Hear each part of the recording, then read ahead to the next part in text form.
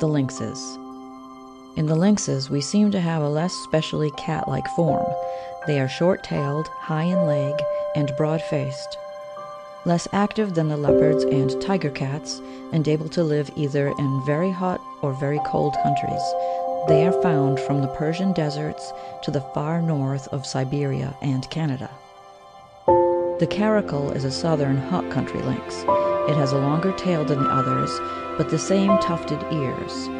It seems a link between the lynxes and the jungle cats. It is found in India, Palestine, Persia, and Mesopotamia. In India, it was trained, like the cheetah, to catch birds, gazelles, and hares.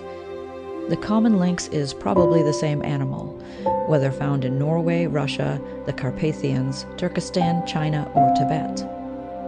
The Canadian lynx is also very probably the same, with local